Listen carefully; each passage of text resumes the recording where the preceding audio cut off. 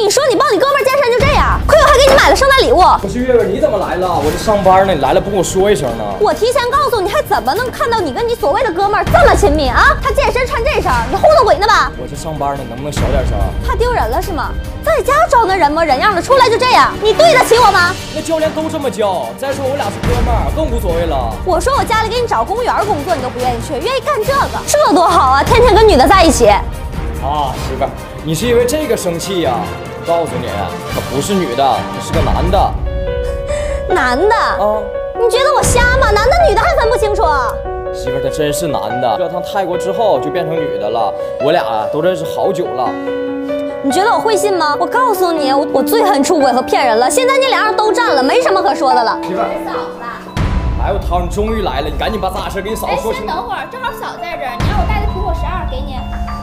你还说你俩没关系，都当着我的面送手机了。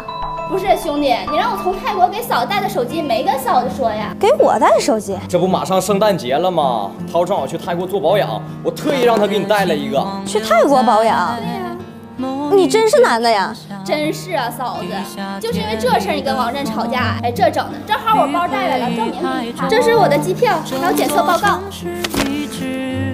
张涛。真是你啊！哎，这事儿整的，对不起啊，老公，你送我礼物还给你生气。哎呀，行了，媳妇儿，没事儿，这事搁谁也不能接受的这么快。带着苹果12，带用上了是不？